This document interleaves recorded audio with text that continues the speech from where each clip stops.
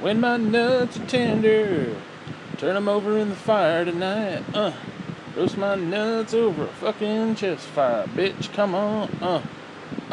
Anyways, so I decided I'm going to not technically read the whole thing, I don't think, but I sort of did this roast of you. Speaking of roasting chestnuts. Because you were in the first book, and I felt, why not? Now, the first title was Matt, the Greatest Friend in the World Next to Shit. I titled this one, and very witty, by the way, on my part, Matt, the Greatest Shit in the World Next to a Friend. And which I think is fitting, especially when I talk about what I talk about. So it's going to be kind of a reading / commentary kind of, I'll talk about it. Now, before I get into it, I want to point out, it's all tongue-in-cheek. It's meant as a roast. It's meant as, like... So, if it gets a little personal, it's,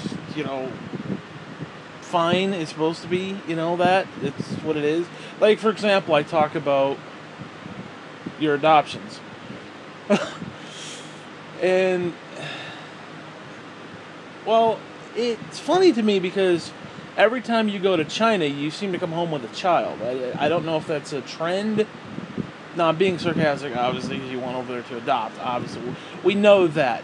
But looking at it from the outside, it's like, okay, I am not familiar with the process of adoption in China. Do they just randomly pick kids off the street? Do they have a souvenir shop at the airport? Like, oh, do you want to take a kid home? Yeah. Again, it's sarcasm. Obviously, we know, you go over there, fill out the paperwork, blah, blah, blah, meet the kid. Yeah, I'm not talking about the actual way. Yeah, I'm talking about more of a Jim and Daniel. How would Jim and Daniel adopt a Chinese child? Well, I don't know if we could even go there, but you get my point. It's more of that. So... Yeah, I mean, seriously, it's like most people come home, they go overseas to a foreign trip, and they come home with like a hat or a souvenir. You come home with kids, just random kids, and it's weird. That's a trend that I think needs to stop because, well, whatever. I get into all that too. So, anyways, let me start this. Again, I'm very reluctant to even commit any more words to this asshole, you. So this mini roast, quote-unquote, if you will, simply will be lost on his massive ego, which it will be. It will be, because you'll take it to heart, and you'll be whatever. If I were to, instead, heap massive praise upon him, or onto him. No, I won't say upon him. Wait. If I were to instead heap massive praise onto him. Okay, that'll work. Let's just say that vain and repetitive praise only goes straight to the mind and does irrefutable damage to a man's personhood. What the hell was it? I don't know if I want to read all this. Fucking A. And again, this was a rough draft, so I'm still going to be making changes as I go through here. I'd never do that to him. My job is simply bring him back down to earth and giving. I want to say giving, not give.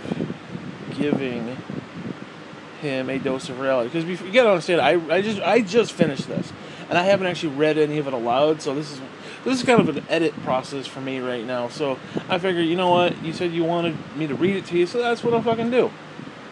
2 birds, 1 stone. And giving him a dose of reality. One might think I'm being mean here, but that is the first thing from the truth.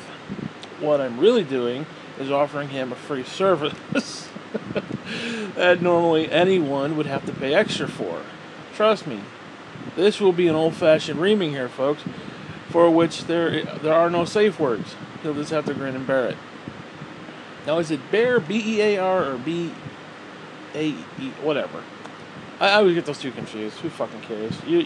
You're the smart one. Fuck you. See, back in the day, he and I...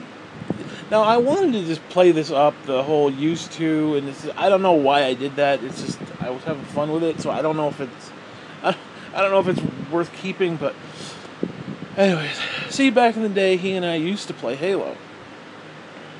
Now, the key word here, comma, is, oh shit. Now, the key, oops, I fucked that up. And the key word here, I did it on the other side of that, is used to. Now, I know that's really two words. That's neither here nor there. The point is, we don't put all the fucking words in there. We don't play anymore, and that annoys me. He, along with the developer of said game, 343i Industries, has helped me develop, and that's spelt wrong, help me develop, it's not in there, there it is, help me develop what one might call a hatred, or even a dislike of the series in question. Either way, it's not good. As I said, we used to play, in quotes, every night, in fact. That is until one night he comes on. Oh, and did I mention that I personally bought him a few of the Halo games as we played the whole series up to that point, and even dropped $60 on a wireless headset for him. Trust me, I was invested in all this with actual heart and soul and fucking cash too. And fucking cash too, and fucking cash to boots. Wait, hold on. I was invested in all this with my actual heart and soul, and I'm gonna say my fucking cash too, and my fucking cash too. Okay. Again, this is an edit, so fuck you. Again, I literally just wrote this. I didn't even reread it back. One night out of the blue, he informs me that he wouldn't be on for all next week. Wait. One night out of the blue, he informs me that he wouldn't. How about won't? He won't be on for all next week? No, he wouldn't be on for next. Whatever. No, he's always off doing stupid family bullshit anyway. Comma. And there's always the 2-week Christmas hiatus, which just gives me the fucking shit sideways, but whatever. I get it. I allow him this time off. And feel that I'm being reasonable about it all. When it's longer than 2 weeks, however, comma, that's when I have issue with it all.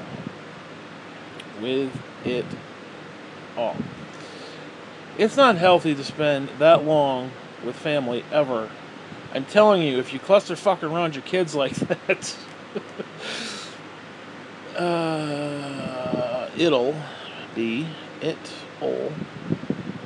it'll be seen as being clingy, and no one likes a clingy bitch. And it'll be seen as being clingy by your kids, if I could finish the thought. And no one likes a clingy bitch. Okay. So when he informs me of some random week-long downtime in the middle of early spring, I can't help but be. I can't help but be. Oh shit, I already had the word B in there. I literally have it right now. I can't help but be. I have 2 fucking B's in it. I can't help but be slightly annoyed with that. It's only been 3.5 months since Christmas, so what the fuck else could he be up to? Well, I ask, what the fuck you doing? He then says, going to China. And I'm like, forever? Or just a visit?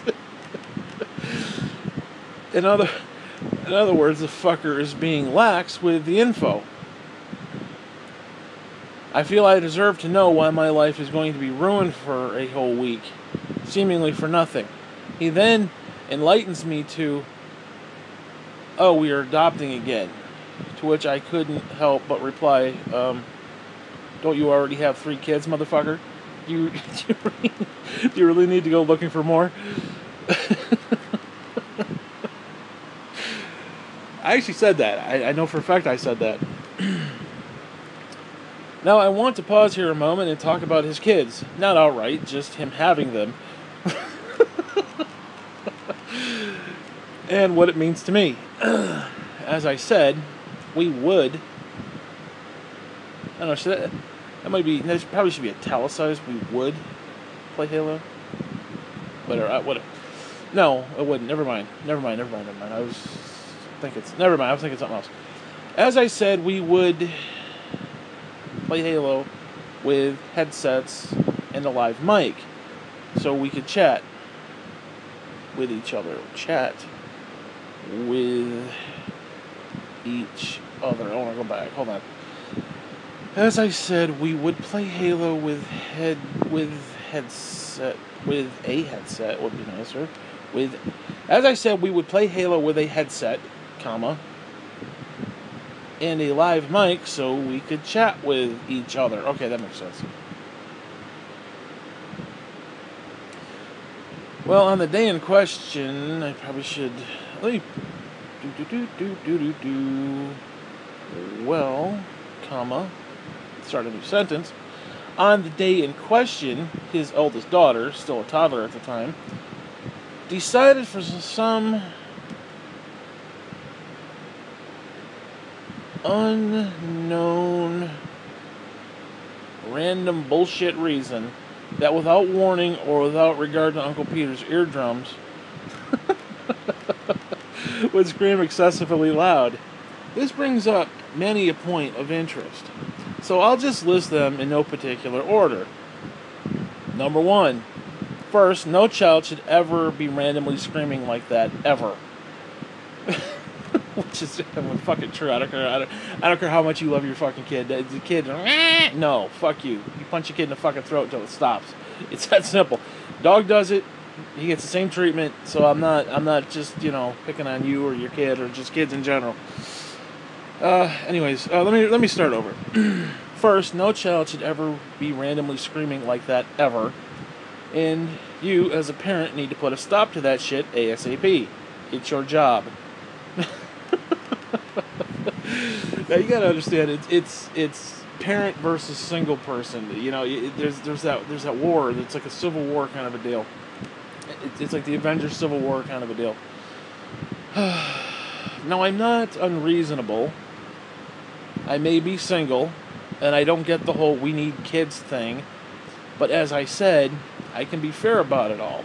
The only time a child should ever screech like that is if they are being chased by a stranger, stranger danger, and all that bullshit.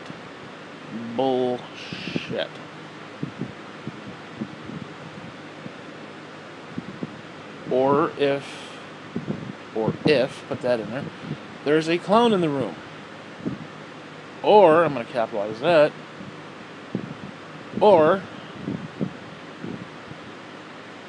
said child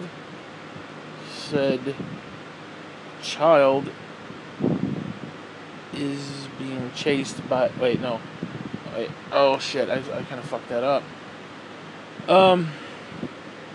The only time a child should ever screech like that is if they're being chased by a stranger. Stranger danger and all that bullshit.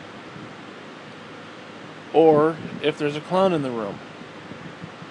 Or the child is being chased by said clown. Okay, that's a little better. There are acceptable times for high pitched, I don't know, screams with no abandon. These are acceptable times for high-pitched screams with no abandon. Okay, that sounds better. Number 2, the children only know me as Uncle Peter. And I've stated point blank, comma, many times, to reiterate the point, that I never want to meet his children ever. I'm simply not a fan of other people's kids in general, or people for that matter, but as it stands, there is a mystique about it all. I'm literally the Wizard of Oz to these children. The minute you pull back that curtain, it's all over. Mystique lost. And I just can't have that. These little fuckers think I live in the computer somewhere. I'm like a digital Santa Claus, or I send them gifts every blue moon when I can afford it. After kid number 2, I told Matt that he needed to stop and knock it off because Uncle Peter can't afford all that shit. One child is fine, but then you had to buy 2 of everything. Now he's up to 4. This Brady Bunch bullshit is raping my bank account over. I'm just taking out the word over. It's just raping my bank account. I had to resort to finding universal gifts that they all would like the dinosaur pop-up book. That fucker set me back $25. It's actually funnier when you read it aloud, which is odd.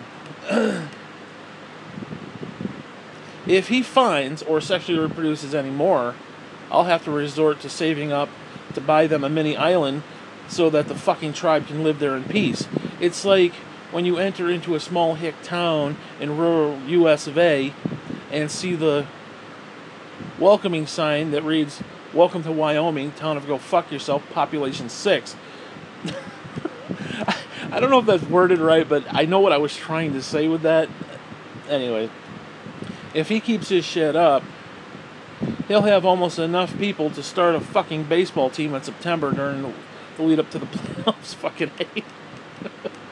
He'll start a band with that shit. I mean, seriously, you got enough people, you got enough kids, you can start the fuck, I'm gonna add that.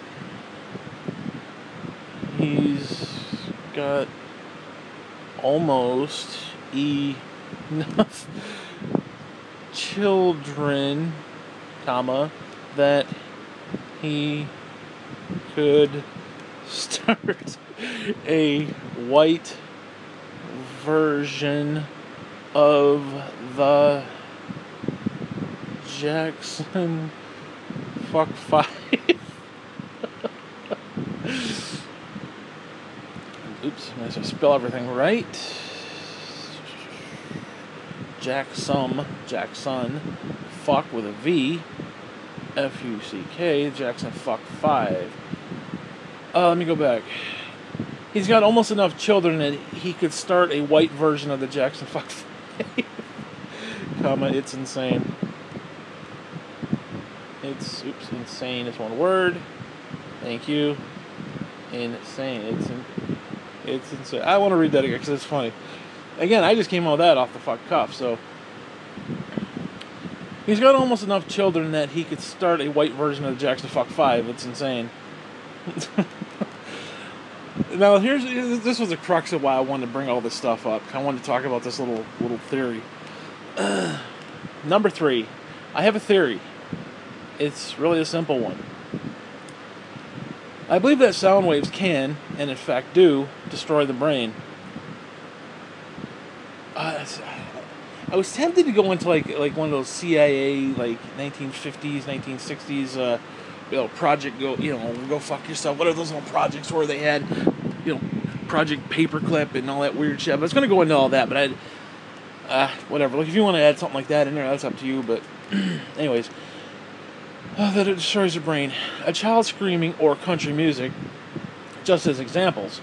See, the sound wave enters the ear canal and travels up into the head, where it targets a certain part of the brain and starts to destroy it. Think of popping those sheets of shipping bubble wrap. Pop, pop, pop, between your finger and thumb. That shit's addicting. And comma, and that addiction is my proof that this shit is real. It's like your brain's way of telling you that it's happening. As the sound waves wreaks havoc on your synapses, and the brain cells just start popping one by one, it leaves the victim in a how about state, motherfucker? State of stupidity, comma, where right from wrong regarding their children simply doesn't register anymore. We all saw it at church when a bunch of church members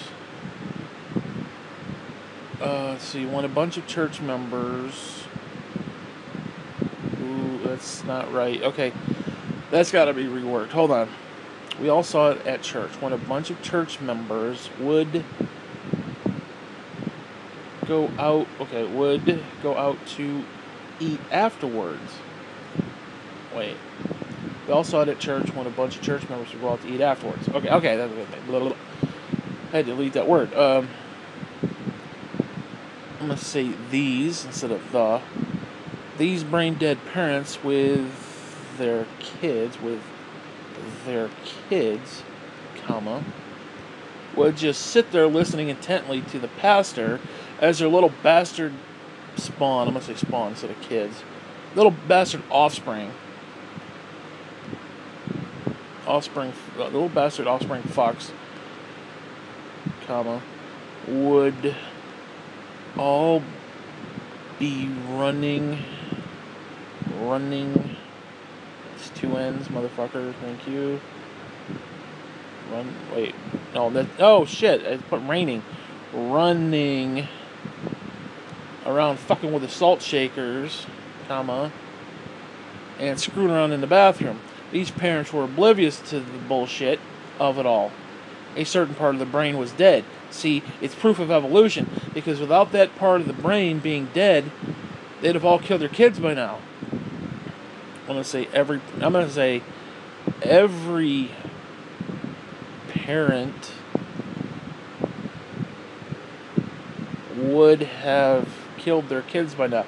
And it's true, dude. I'm telling you right now. Seriously, I'm telling you right now, if it wasn't for that part of your brain being... You would have fucking snapped a long time ago. Don't tell me you wouldn't have. I know you love your kids and all that shit, but you put up enough of that shit, it's like, just... I mean, seriously, I threaten a dog all the time. Like, he does stupid shit. Like, I tell him all the time, you know, one of these days I'm just going to slap the shit out of you. You're not going to know why, and it's going to be retroactive. Fuck you. And he seems to understand that, you know. Anyways, it's a fact. No one can take that much bullshit without one day snapping, comma. I keep forgetting the goddamn commas. Snapping and flipping the fuck out. You might not want to admit it, but you know my words are true.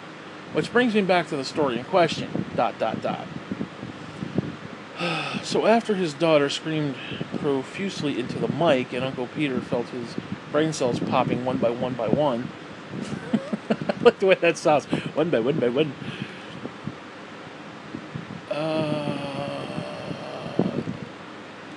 I then hear something odd. I almost thought my mind was playing a trick on me, for it seemed like I heard Matt giggle. I thought for a second, I waited, but I couldn't help but wonder, what the fuck you giggling about, asshole? His reply still boggles my mind to this day, because in semi-retarded tone, he says, "My daughter just screamed and she's so cute." I'm like, there ain't nothing cute about what just happened, motherfucker. And it was at this point I realized that my friend was in fact gone. His children killed him. His children had killed him. At least mentally, comma, at least mentally. It's like an episode of The Walking Dead. There's just enough brain left. There's just enough brain function. Just enough brain function left, so that they can. Oh shit! I got the word function twice. I don't really want to put. There's just enough brain function left, which I like that part, so that they can function in daily life. There's just enough brain. What would be another term? There's just enough brain usage left. I'll say usage. There's just enough brain usage left. Comma, motherfucker. There's just enough brain usage left so that they can function in daily life.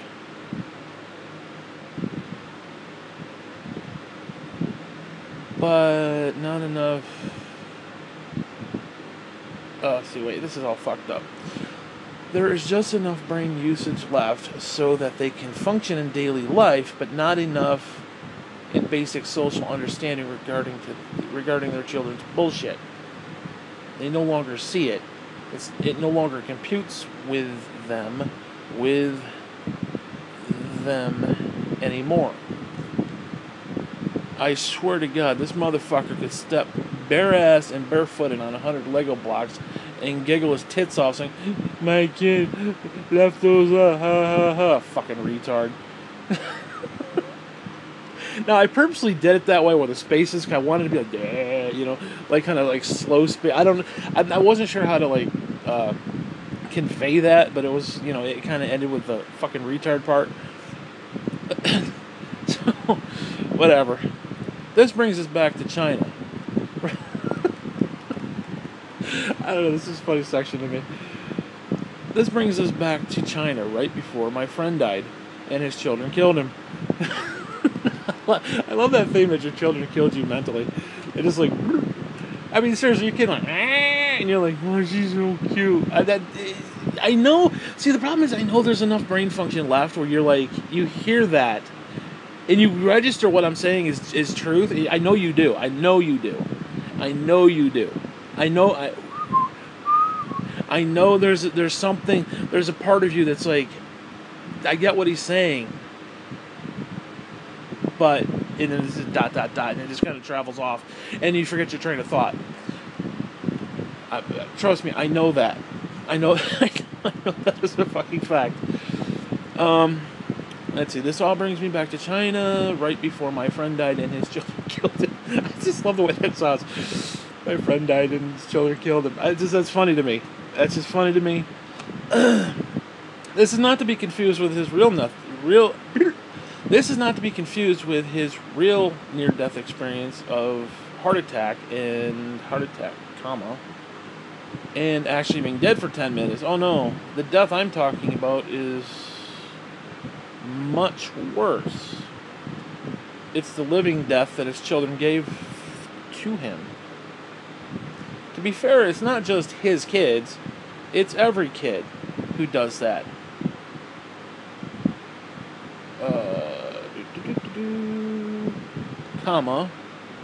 We've all done it. I remember when your friends used to be so super cool, but now they're assholes with kids who are in bed by 10 each night. Yeah, that's what I'm talking about. This is his second trip to China, by the way. And every time he comes back with a kid. Do they just find them on the street over there? Or is there a souvenir shop at the airport that sells wayward and lost children? Can you imagine that, especially like in a gym scenario? Yeah. It's kind of like in Star Wars where they pick out the robots, where the banthas come. And they pick out the robots, like, yeah, I'll take that blue one over there. Take a little Pico. Again, you gotta have fun with it, you know. See, where did I leave off? Wayward and lost children. Again, I don't know how the adoption process works over there, but I simply like to ponder all the ways it could happen. And please don't take this rhetorical commentary to heart, Matt, because opening that door, and this prick will go on for hours and hours about the adoption process. I simply like the idea of randomly finding children on the streets of China and be like, and him be like, you want to come home with me? And Little Short Round, I couldn't help myself with that. Little Short Round from Indiana Jones. That Little Short Round looks up and chatters, in some... Wait, hold on. Little Short Round looks up, comma, and chatters back in Chinese, comma, some form of gratitude toward him. With that, they go back hand in hand to the airport and fly home. Most folks come back. Most folks come back from overseas with a hat, a magnet, or a T-shirt, but not him. He comes back with random kids to call his own. That's a funny thought to me. Anyways, I don't know. There you go. Now, actually, I want to, since I'm reading shit, let me go back. I want to read this mindfuck. This story, I was iffy about doing another version of another story. But when I was reading through this, it's absolutely fucking hysterical. And I think it needs to be, because it would tie in, this story, this mindfuck story, would tie in with the whole thing with Pastor Moore. And because I mentioned it a couple times, but actually talking about it and actually having like a condensed version of the No Touch Love story. Because I think, yeah, we talked about it in book 1, but this is only like a page and a half, but it goes really well with the Pastor Moore and stuff right before the old woman dies. And I did that open letter part. Again, you'll have to read it when we get to there, but anyways, let me go through this too. Let's see, the title, How the Doctrine of No Touch Love Really Mind-Fucked Us Boys. I don't know the question, but sex is definitely the answer. Woody Allen. I believe that sex is one of the most beautiful, natural, wholesome things that money can buy. Steve Martin. This story finds me filled with regret, sadness, and even more regret. But what else is new? I don't want to be a total prick here, comma. Don't want to be a prick here, because I get where all parties in question were coming from. But the all-around mind-fucking that took place during... The all-around mind-fucking that took place has endured even to this day, after all these years later. So I'm writing about this for a second time, not bitterly, but simply in light of the grandiosity of the insanity that is my life. It's so messed up that I can only laugh about it now. So I commit this story to the written form for a second time, a condensed version, if you will, for your enjoyment. Sure as hell wasn't mine. Back in the good early 90s, I don't know if I like the way that sounds. Back in the good old early 90s, when the fear of nuclear death from Russia and the Cold War had gripped us all with fear for most of our lives, we delightful children of the famed RCCS Christian School were starting to come into our own. It was an interesting time, a time of good music, Ninja Turtles, and young girls clad in schoolgirl outfits. Which, again, you gotta kind of picture, especially toward the end. And an overbearing God who would smite us all for our wicked thoughts. It was as it should be. I like that, I don't know why. You have to understand, this was pre-internet. Michael Jackson was still mostly black, and the only form of entertainment we had was the Nintendo NES Entertainment System. We even rewound cassettes with pencils and had a Walkman. The things were clunky, but workable. And so were we in many ways. Which, I don't know what that means, but it's funny. I think it's funny, whatever. We at school were entering our rebellious years, as they called them. and the world was tempting us at every twist and turn. And the officials at RCCS wanted to put an end to it all. A few misdeeds had occurred within the hallowed halls that led them to take the first shot in this war against Satan and our youthfully lusts. It literally was a war for our very souls and very souls and cocks. Trust me, the whole armor of God was put on that day, especially the loincloth. ESPECI, especially the loin cloth. I don't know, should we make it? I was debating if I want to make a joke about pitching a tent in the loincloth. It's quote unquote the armor of God, and I'm talking about pitching a tent. Let's see, hold on. Trust me, the whole armor of God was put on that day, especially the loincloth, in which we pitched a tent. In which we pitched a tent. I don't know, it's funny to me. It's funny to me at the moment. Maybe going back, an hour from now, it's not funny, but it's funny right now, so take it for what it's worth. The school decided to invest in training manuals for the boys. A booklet that can still be bought on Amazon.com. This booklet was called The Man in Demand, and its last printing was in 1973. so it was a tad bit out of date, to say the least.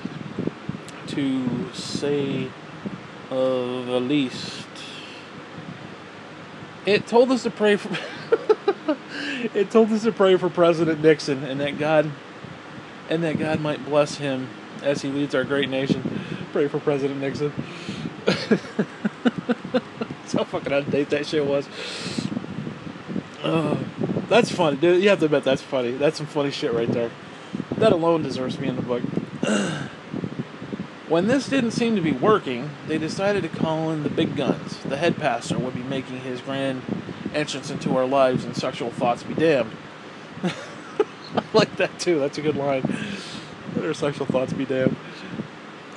I won't bore you with a retelling of all the events, but the main point of the story here, is the big gathering of everyone in the chapel that day. This, and there's extra space there. Damn fucking hair in my mouth. Fuck you. Whatever. This event consisted of us sitting there, I always forget the comma, and getting reamed out for our hard-ons by a guy dressed in an all-white Don Johnson's 1980 Miami Vice. Dude, him and that fucking mustache, dude. He had that fucking porn mustache in that fucking white suit, that holier-than-thou white suit. Actually, let me put that in there. By a guy dressed in an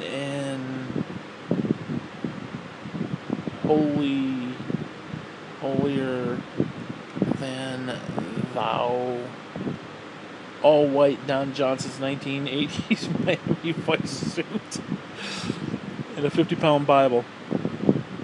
It may sound comical now, but this was serious business back then. Satan and our lust patterns, quote unquote, had to be brought into check, and it was all for the betterment of the human race. That's funny. I totally get that the guy has 2 daughters, but he went completely overboard with his bullshit. His bullshit, and spiritual rhetoric. For the record, I'm not trashing the guy, just painting the picture, setting the mood for what's about to come next. His words to us were brutal ones. But there was oddly a hint of love to them. Grace was laden throughout his tirade. Or at least I think it was. That shit's funny. I'm sorry, that shit's funny. This is funny. I don't care what anybody says. This is good quality fucking comedy right here.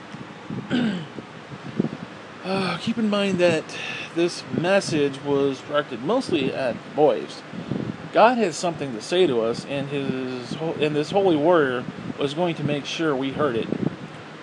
God was angry with us and our erections, and his violence is just, and his wrath is swift. He will not be mocked, as Pastor screamed out. You got that Don Johnson fucking Miami suit, fucking Miami Vice suit.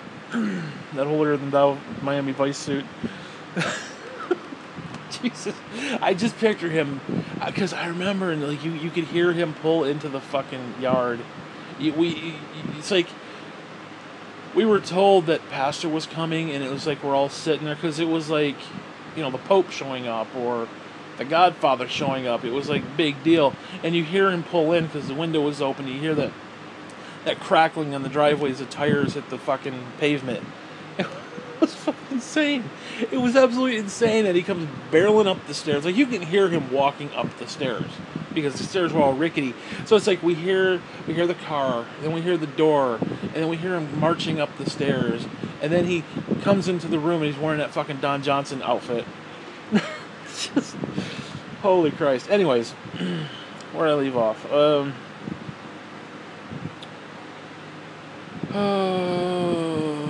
As Pastor screamed out. It all seemed to be going smoothly, actually. Dare I say, almost sane, in fact. But by the time it ended, he was all fiery, red-faced, and about to blow a gasket. I like that, too. Our lives would forever change that day. And no, not for the better. Oh, no, not at all. What started out as a loving, godly message about love, marriage, and the American way quickly escalated into a verbal assault on all things male. He started screaming, "Don't you guys ever dare touch a lady of God. You keep your dirty, stinking, rotten paws off them." His tone now becoming more sauntered and tender, with a hint of reflection as he addresses the girls. "You are pure, innocent flowers of God, you're right. You'll one day become missionaries or pastors' wives, so you don't ever let a jerk pressure you into doing things you don't want to do. If a guy ever puts his paws on you in a sexual manner, you have my permission to punch him in the mouth, pow, right in the kisser. You let him have it." This teaching, in quotes, really messed with our heads, and even the girls too, I think. Ironically, the girls wanted to be touched, and the only missionary field they ever saw was a missionary position. I love that line. It's just funny to me. I could tell you stories, a literal Girls Gone Wild season of fornication, angst, and used condoms. The boys were totally mind-fucked by all this banter. Even the orthodontic nightmare was found. Now, this right here, actually 2 of these were you, so... But I wanted to spread out the wealth a little bit, so... Even the orthodontic nightmare was later found in the bathroom by one of the elderly teachers, naked and molesting a Barbie doll.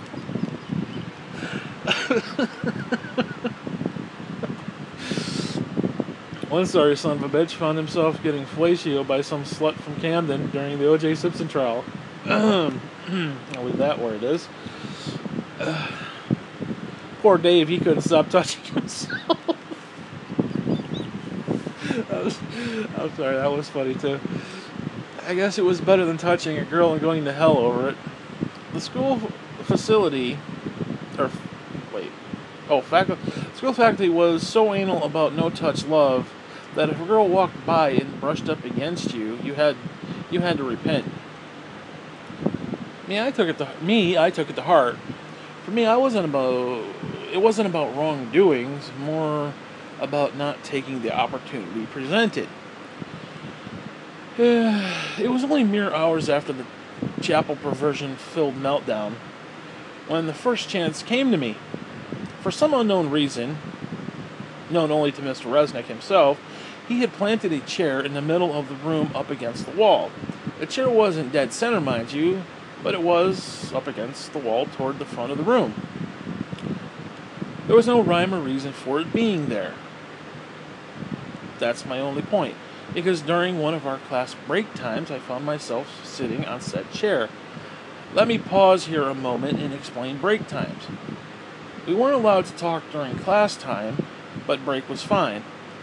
They lasted about 10 minutes and were a time for us to get up and walk around During this time, Mr. Resnick would get up and thunder off and defend the school from angry ninjas, 007 style, or simply refresh his coffee, whatever. Just let your mind wander. I don't know which, but I like pondering the first idea myself.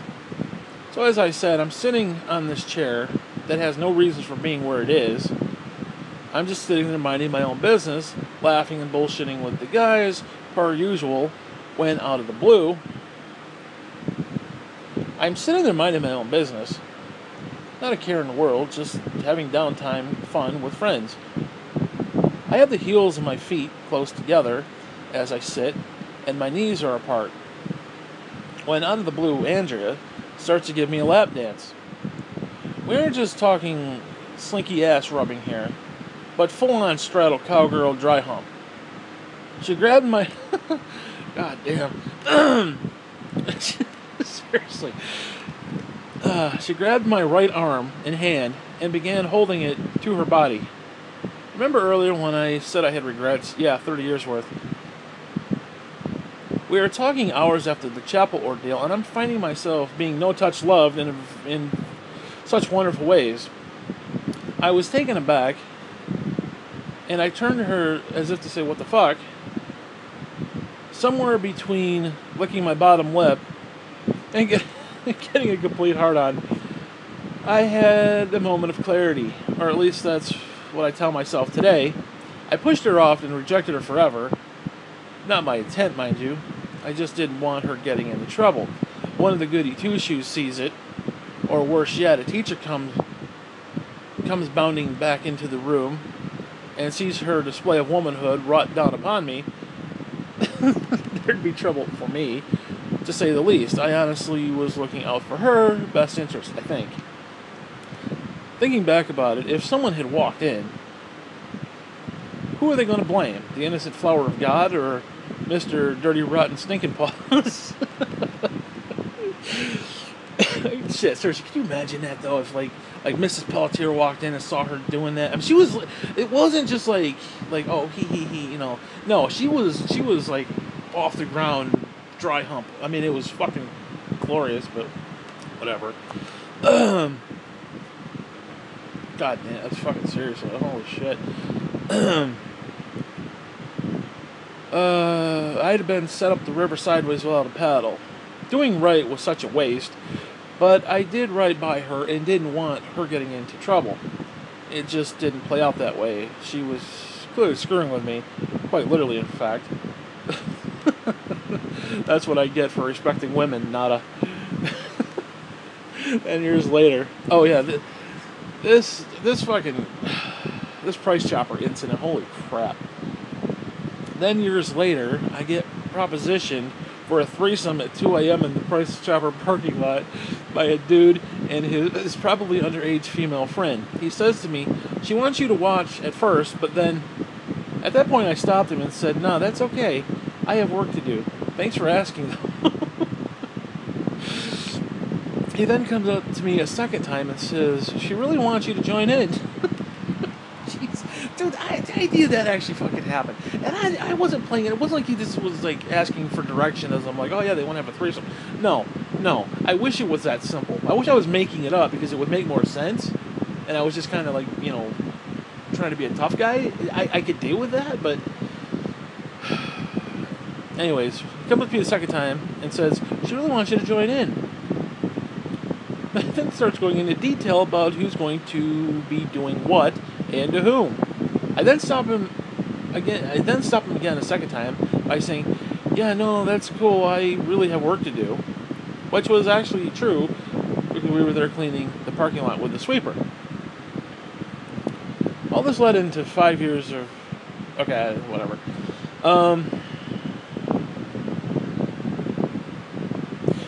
This all led into 5 years of for the greatest time of my life, talking about the Jews. Yeah, it kind of jumps around, and I don't know if it should be broken up, because it kind of goes from that school moment to into the future, and then even further into the future. So I don't know, whatever.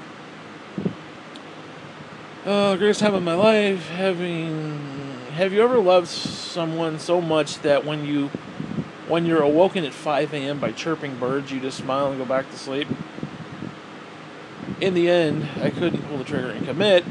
I was committed totally to her, to the point of I would marry this person, but religious bullshit stood in the way, and I just couldn't commit to that. I was ultimately stifled by a Jewish dentist, and now I'm a bitter prick who wants to watch the world burn from his lawn chair. All in all, I'm glad I respected Andrea that day,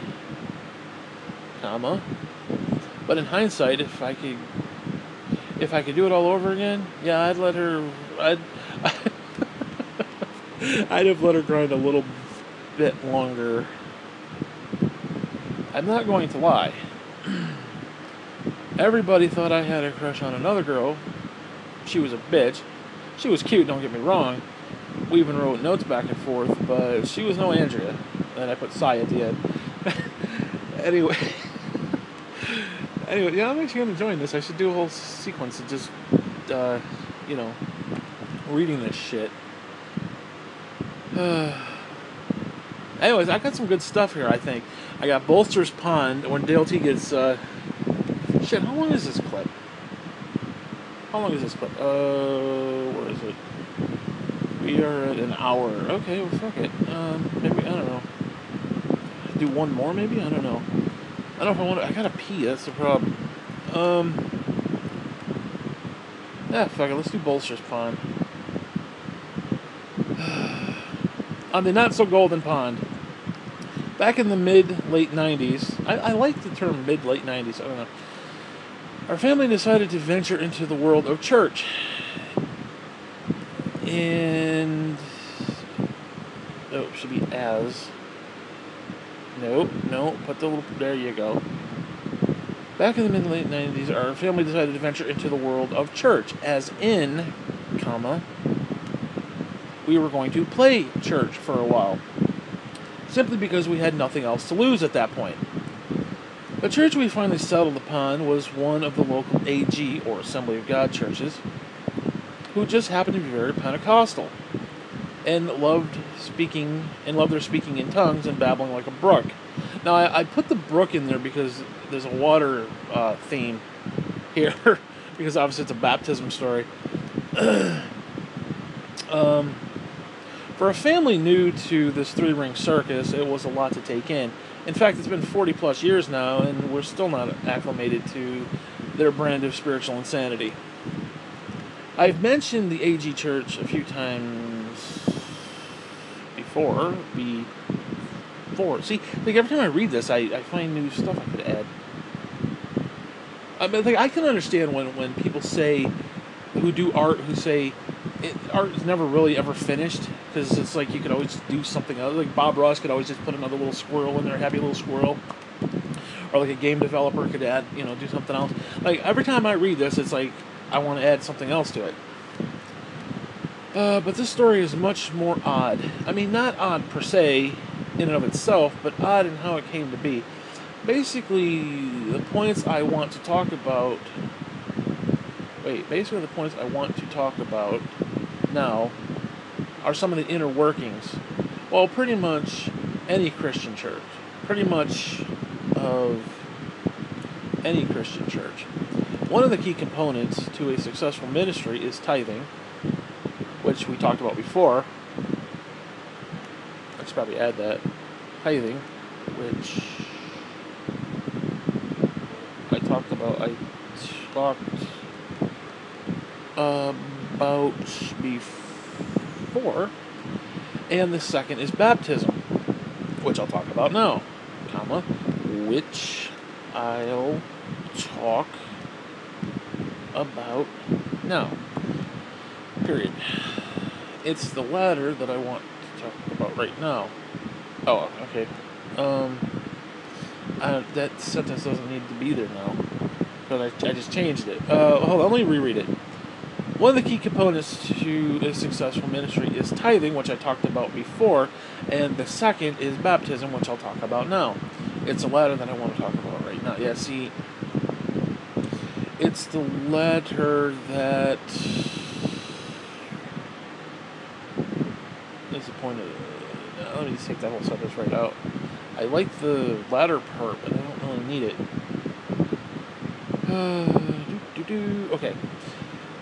If you're an atheist or simply not familiar with the inner workings of said event, just picture an Al-Qaeda waterboarding, only done upright, comma.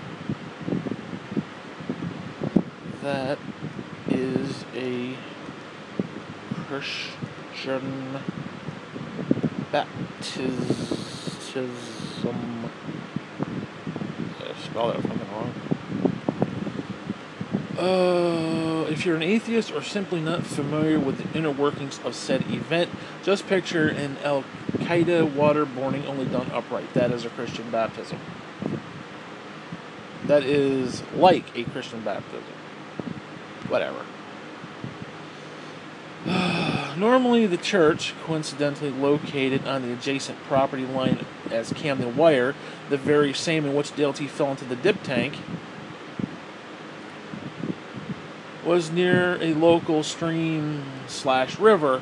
Pretty much, it was only a river during certain parts of the year. Now, it was kind of a it was kind of a rough flowing water source, but I'm kind of making it seem like it wasn't. Whatever. During certain parts of the year, when the water was high enough, one might call it a creek the rest of the year. Well, being as close to Camden Wire, there was no telling what type of filth they were dumping into the water supply of the local small mighty village of Camden. In other words, who really knew what type of third-eye bullshit one might catch from said river? Needless to say, that our yearly baptism only happened there once. Does that make sense? Needless to say, our first yearly baptism, our first yearly baptism, because it was our first one, but it was going to continue, is what I'm trying to say. I don't know if that makes sense. Needless to say, our first yearly baptism only happened there once. Okay, I guess that makes sense. Plus, it was hard for the old folks who wanted to take a dunk for the Lord to climb up and down the steep, sharp bank. It wasn't uncommon to see the old elderly woman. That was coming out right. It wasn't uncommon to see the old elderly woman who always sat in the third row each week, just floating downstream. In fact, I don't recall seeing her after that day. Sees an old lady float down the river. I think that could be funnier, though. I don't know. I don't know if I should go into talking about like her flailing her arms or something, or just I don't know. I'll have to think about that. It was then suggested that we see about using one of the members' pools. Okay. Well, I'm going to capitalize we. Well, we had a pool, but we lived 30 minutes away and no one wanted to drive the distance.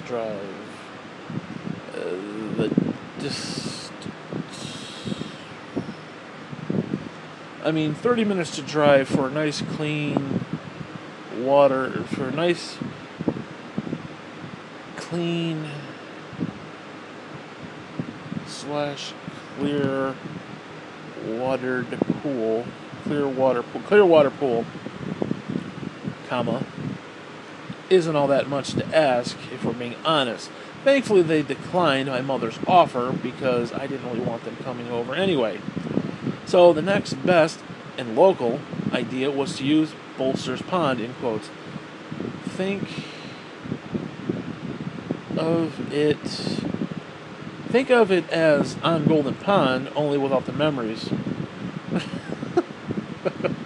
Now, the Bolsters really didn't have a pond per se, as they more or less had a huge pit that they dug themselves and filled with water that quickly turned green and putrid. What they had done was dig a pit, as I said, and lined it with tarps, and tried to keep water in, and try to keep the water in. It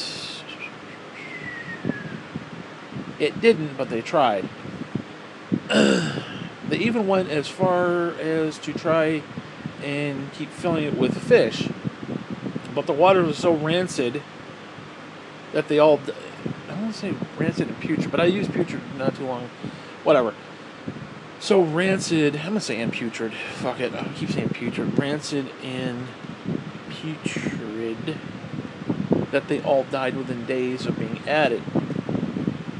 Being a kid, I didn't know any better. All the times I went there to swim, quote unquote, when I could have been home in clear pool water, it makes me ill just thinking about it. Just sitting there waist deep in frog shit infested cesspool of woe and disgust. Don't get me wrong here, the Bolsters were good people. Well, John the husband, John, thank you. The husband was kind of an asshole. Some of the stories I heard about him. Was kind of an asshole with some of the stories I heard about him. But whatever. Wait. I changed that. Oh, fuck. The problem is I was doing stuff on the computer and sometimes it doesn't want to carry over. I don't know, the fucking iPad does it automatically, but the computer you have to actually go up and click save, and it's just bullshit. Whatever. But whatever. What made them interesting was that they were an only child family, much like we were. So we had that in common. Plus, their son was a church friend of mine. So going there was always fun. My nose is getting stuffed. Listen to that. My nose is stuffed up. So when I trashed their pond, I'm doing it at the age of 40. Yeah, damn it. This is not the original. Or this is the original, not the updated. Bitter and dead inside. And just thinking back to how gross it really was. Ew. Well, as reality would have it, and the point of my writing about it now, Dale T and the old woman, I am assuming, before knowing it was going to be held in the Bolsters. Shit, damn it, it's not the fucking version that it's supposed to be. Motherfucker. Let's see, I'm assuming... God damn it, let me go back. I gotta roll over because I can't fucking breathe. As reality would have it, and the point of my writing about it now, Dale T and the old woman, I'm assuming, before knowing that it was to be held in Bolsters... I won't say putrid. Again, held in Bolsters rancid pond, decided that it was in fact time for them both to get baptized as well.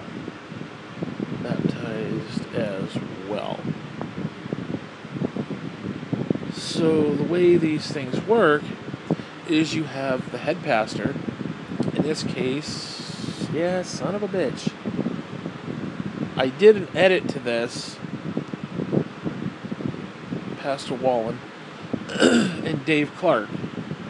Now, here's the thing with Dave Clark. I don't understand how I go on Facebook and I see your mother and Dave Clark knowing each other. That just is something that should not happen. Those two should not know each other, and it pisses me off that they're in cahoots together. Whatever. Now, Dave I talked about before. He was the dude in church who would get, quote-unquote, led by the Holy Spirit, and run up and down the aisle screaming and carrying on and making tribal Indian noises as he galloped like a pony up and down and in between the rows of chairs, flipping his hands into the air and whatnot. It was said that he later spent some time in the nuthatch for a while, straight jackets and all. To which I say, yeah, no shit. Don't get me wrong, he's a good guy, just a tad bit fucked in the head, if you get my meaning. So the pastor and Dave would escort the victim, the baptizee. Now, I don't know how to spell that. Baptizee. I have no idea how the fuck you spell that. The baptizee, which it's not a word, but we need to make it a word because it fits. The baptizee out into the local water hole, put their hands on the person's shoulders and lower back, and dunk them ass backwards into the Sea of Galilee. Oh shit, this is not the fucking edit. God damn it. Fuck. Dipped them backwards into the Sea of Galilee. Well, out waddles Dale T. Son of a goddamn it. Yes. I said pants and it turned out to be paints. Yep, there's paints again. This didn't fucking update. God damn it. He's wearing, I'm going to say jeans because that's what I changed it to. He's wearing jeans, no shoes, and a white shirt. Now, Dale T always has a thing about getting into cold water where he likes to say profanities and whatnot while his balls take the plunge. And as I'm watching from the shoreline, I can almost read his buck lips saying, "Fucking shit, it's cold, goddamn." You literally see his lips puckering out the evil discord as he slowly walks through the slime and muck barefoot. Barefoot, that was something else I added. He now takes his plate. Yeah, see this part, I fucking changed it. Oh god, I hate when fucking technology doesn't fucking work. Now he takes his place between Pastor and Dave, and as they read him his last rites before tipping him back like a stiff drink, Dale T holds his nose with one hand and clenches his chest with the other. They then dip him backwards, holding him and guiding him all the way. His right leg then suddenly slips,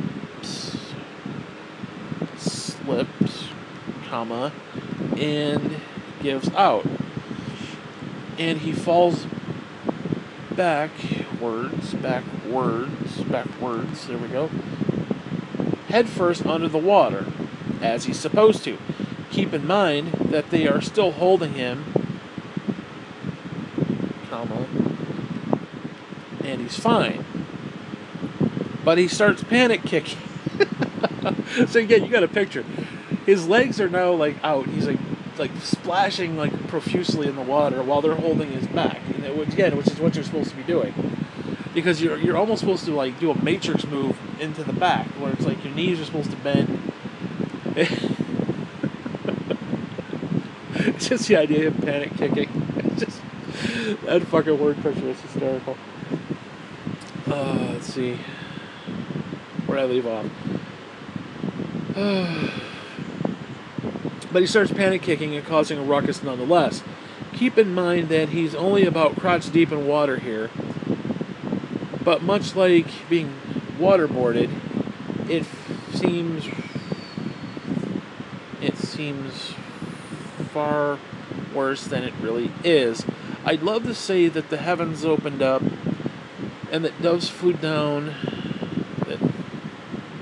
from the sky and that God spoke in thunderous tones, but other than a frog shitting on his forehead, nothing profound took place, minus the scene he made, of course. Next up was my mother, and after watching Dale T's display, I opted to go inside and try to get something to drink. For some reason, I want to say that the Colemans brought the Kool-Aid because it tasted as if... See, this was re-edited. Damn it. I want to say the Colemans brought the Kool-Aid because it tasted as if they were using the pond water for it because they're that cheap. Because they're that cheap. I think someone had said it was from their well water or something, and that their property had sewage issues, so the Kool-Aid literally tasted like shit. Either way, Dale T's mother had well water, and it's gross as fuck, too. Let me tell you. After all that,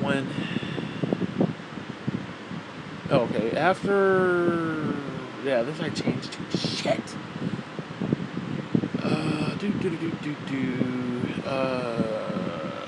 Oh, you know what I did? I added this story. I think the edit is in the actual, I think it's in the actual book compilation, because this right here is just the standalone story. So I think what I did is I copied it, put it in there, and then edited it again, and I think that's where the edit is. So it didn't fix this, but it fixed that. So whatever. But we're almost done. So the Kool-Aid literally tastes like shit. Either way, okay, blah blah blah. After all that, when everyone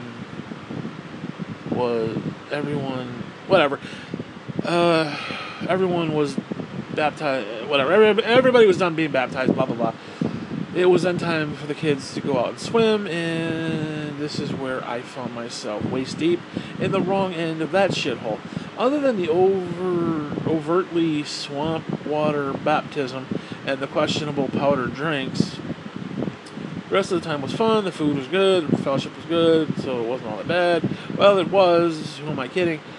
Just watching Dale T struggle helplessly in a swamp homemade pond while everyone looks on and tries to show respect without laughing outright at him at his display is just something you don't forget. And then I put hashtag never forget. Again, it's going to be different probably when you read it, because like I said, what I did is I did each story separate and then I compiled them, obviously. So this version hadn't been updated, but I think the one inside the compilation is the one that got edited. So that little bit that I read is going to be slightly different probably, but you're not going to remember that, so whatever. Anyways, that's it. I am definitely done reading to you. Fuck you. You should read to me once in a while, you asshole. Anyways, so I read you 3 chapters of the book, dude. Now those were things I had just found. Well, actually, the Bolster Pond I just did yesterday. I just wrote that fresh yesterday.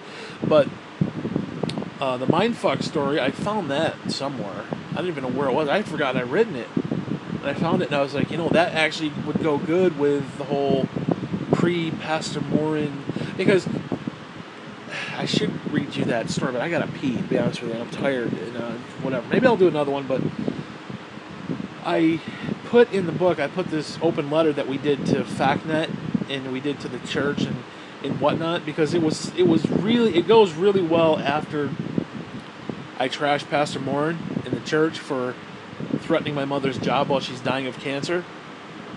And it goes into that letter, the Boohoo Brigade, and then it goes right into, we went to my grandmother's and picked out a casket for my mother. Really, really good transition there. So if I take that Mindfuck story and put it like somewhere just before that, it'll harken back to the letter, which then goes back to him trashing my mother. It's a really good little sequence, and it fleshes out the story really well. So, in other words, you see what I wrote, and you see that people got pissed off by it. And because it was so funny, who cares that they got pissed off? Fuck them. Anyways, it's really... It's actually more elaborate than it probably should be, but I'm kind of happy where it's headed. And again, this is like behind-the-scenes stuff that nobody else is going to know. You probably wouldn't even notice it just reading through it if I hadn't mentioned it. But again, it's what my mindset is. I'm going through all this. So anyways, here's your story time bullshit.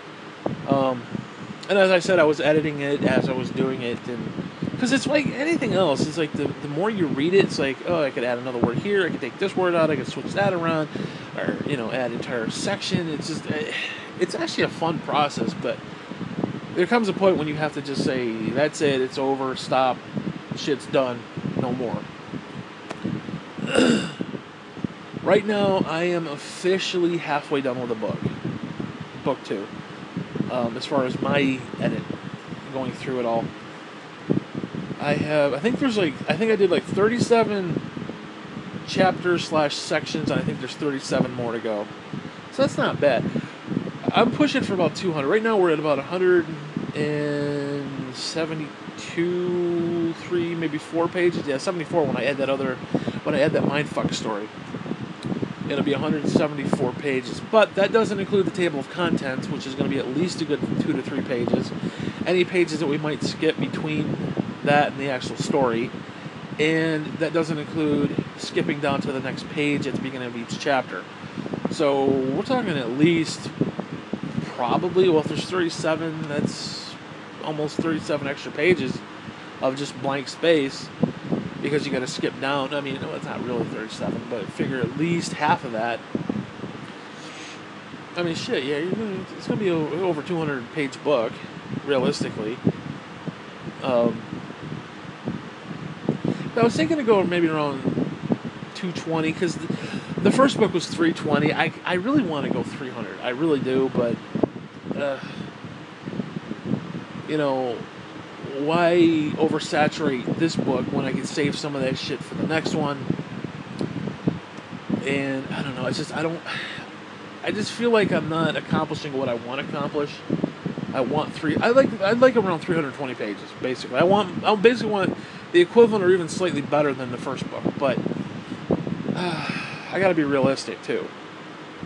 Because realistically, I mean, shit, we could have taken book 1 and broke it up into like 3 books and put it up on Kindle and got like 3 times the price for it and charged like $10. We could have got like $30 for that one book. I mean, it's 300 pages. I mean, you could literally there are people who do 100 pages for $10 up there, and they're getting sales left and right. So give me a break. Give me a break. I mean, I highly doubt they're putting up 300-400 page books and shit. Of course, I do it. I get nothing, but whatever. Not bitter. Because the more stuff you have up there, the more stuff people see. And if they see that one, then there'll be a link to see another one. And it's like, oh, I thought this was funny. Let's go look at the next one. Oh, I like that too. Then next thing you know, you got a fan base. That's how it works. Supposedly. It doesn't seem to work for me, but whatever. But yeah, putting it up there and then having people just click on it is good. Because, let's be honest, one of the reasons the first book didn't sell is it was $22 fucking. I ain't gonna ever buy no $22 book. I wouldn't even buy a $22 book about something I like. I mean, seriously. I wouldn't even buy a $22 book of porn, I mean, seriously. Whatever. But yeah, I'm definitely I'm having a fucking blast doing this shit. I have got like a renewed vigor of life, and I hate life. I hate my life. I hate my existence. I hate everything about it. I don't want to die. I just get angry. But whatever. But this has actually been a lot of fucking fun, especially just reliving some of that stuff. It's just been insane. It's a little weird now because I'm currently in the story about the old woman's death. I'm on the old woman where she's being displayed and the funerals being hosted by Weird Al, because Carl Trainer looks just like Weird Al in a way, and it's weird. And it's like I've always kind of associated with him, with Weird Al, because like Amish Paradise and shit like that. So it's like I see this. It almost feels like every time I go there and the family member's dead, it feels like it's a comedy act. Like I'm gonna be punked or something. Like the old woman's gonna sit up in her casket and like, we got you. Yeah, it was always like, or Graham's like, Peter. You gotta understand how my mind processes this shit. But whatever. Anyways, there's a bunch of stuff I could go into. Like I was just thinking about how I keep having these reoccurring dreams about the old woman, and it was weird because when it first started, in the dream she would do stuff that would just fucking piss me off. I mean, to the point where I'd literally look at her in the dream and say, "I'm glad you're dead." That's how bad it was. Like, she would just go out of her way to, like, just infuriate me. And I'm like, "I'm glad you're dead." And it was just weird to me. And I don't know how I'm supposed to feel about that, but that's just how the dream played out. I don't know. But yeah, you have like this weird. See, then I had this. It was like this ongoing dream that lasted for like 3 years, where my mother wasn't dead, but her and my father were like having a divorce, and she just took off. It made me think she was dead. I had that dream for a while. And then she finally came back, and I'm like, what do you mean you're still here? What do you mean you're still alive? Which, I don't know if it was like my way of, like, in a religious sense, saying, there'll be a rapture one day and she'll be back, kind of a deal. I think it was similar to that, and it was just, like, it was weird. It was awkward, and it was just... Anyways, I don't want to get into all that. That's a clip for another day. Oh my god. I can't breathe, dude. Both nostrils are fucking... I gotta get up and like change position so I can start to breathe again. Whew. And anyway, I gotta pee, dude. I've had to pee for like an hour. I had to pee like 20 minutes into this, and it's like I've been kind of like wiggling my legs back and forth. I'm laying in the bed, so my legs are kind of just ruffling together, and I'm like rubbing myself raw in the thigh, and I need to stop. But anyways, I'm gonna fucking end this. So enjoy it for what it is.